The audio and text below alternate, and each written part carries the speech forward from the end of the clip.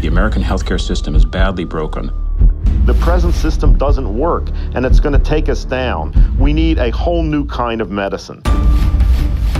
We're in the grip of a very big industry, and it doesn't want to stop making money.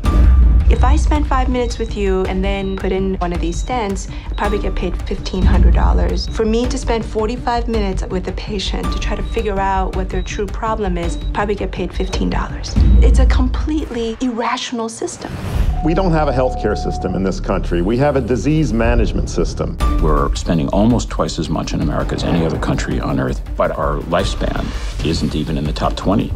30,000 Medicare recipients die each year from care they didn't need. That's the equivalent of a jumbo jet crashing every single week. If the aviation industry killed as many people, we'd be up in arms. The administration pays you based on how many patients you see. All right, who's next? If you try and buck the system, someone says, what can we do to get your productivity up? I'm not interested in getting my productivity up. I'm interested in helping patients. We're seeing the military just being a microcosm of the problem society's having. Soldiers' use of prescription drugs has tripled in the past 5 years. This medications I was on.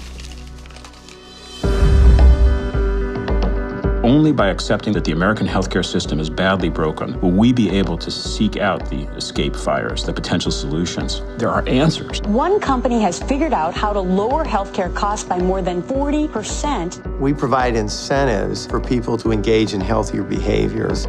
The Army Surgeon General directed that we establish the Pain Management Task Force to take a look at alternatives to narcotics. I was skeptical, so skeptical. I've gotten a lot of inspiration, a different perspective. There's a different way of doing things that is possible.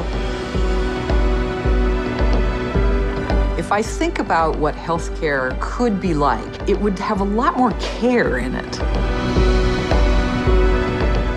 The healthcare system is unsustainable. We're really mortgaging the future. Not just the health of healthcare, we're talking about the health of the nation.